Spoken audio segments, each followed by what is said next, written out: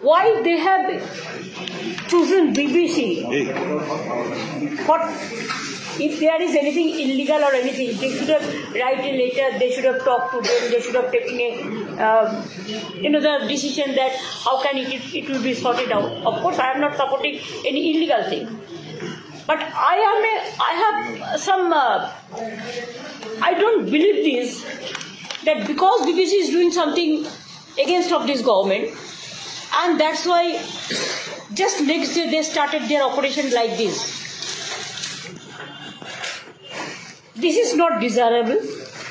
This is very unfortunate, and this is a political vendetta.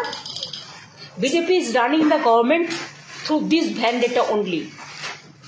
Even yesterday they have introduced with their member the Uniform Civil Code also.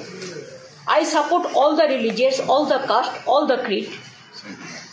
But they will say it is a private member. It is not. The plan is the private members first will bring the bill and government will give them the support.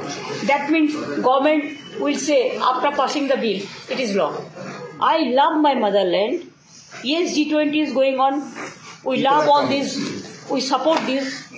Every country gets the opportunity, this G country, every year, 1 year. It is nothing new. And